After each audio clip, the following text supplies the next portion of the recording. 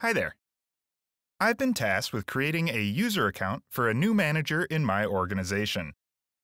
They won't be working in Jamf Pro, but have requested access in order to familiarize themselves with our IT deployment. Using Jamf Pro's user account settings, we can create and configure a read-only user account for this manager, allowing them to explore Jamf Pro freely without the potential for any accidental changes. Let's walk through the process of creating a new user account in Jamf Pro. Starting from the dashboard, navigate to Settings, User Accounts and Groups. Click New in the top right to create a new account. We're now asked what type of account or group we'd like to create. If you've integrated Jamf Pro with a directory service, we could select either of the directory service options to bring over users or groups from LDAP. If you're interested in integrating with a directory service, see the Jamf Pro documentation for more information. For this example, I'm leaving Create Standard Account selected and clicking Next. Here, we are able to enter the information for our new user account and customize several options. Start by entering the desired username for this account in the field at the top. Next, we have a few customization options for access level and privilege set. These allow us to control what parts of Jamf Pro are accessible to the account and what actions this account can perform in those areas. Full access, fittingly, provides unrestricted access to all areas of Jamf Pro. Site access will limit this account to specific sites within Jamf Pro if you've created sites, and group access will have this account inherit its access privileges from a Jamf Pro group. This video won't cover groups or sites, so I'm leaving this set to full access.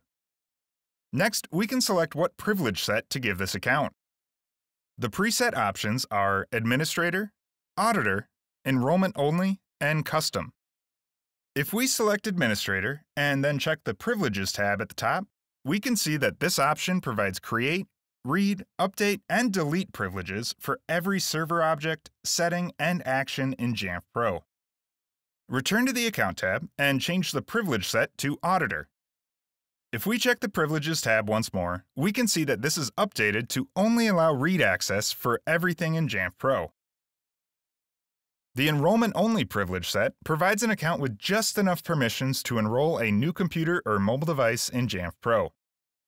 The final option, Custom, unlocks the Privileges tab and allows us to pick and choose exactly what privileges we want to provide for this account. Auditor is perfect for this account's use case, so I'm leaving that option selected and moving on to Access Status.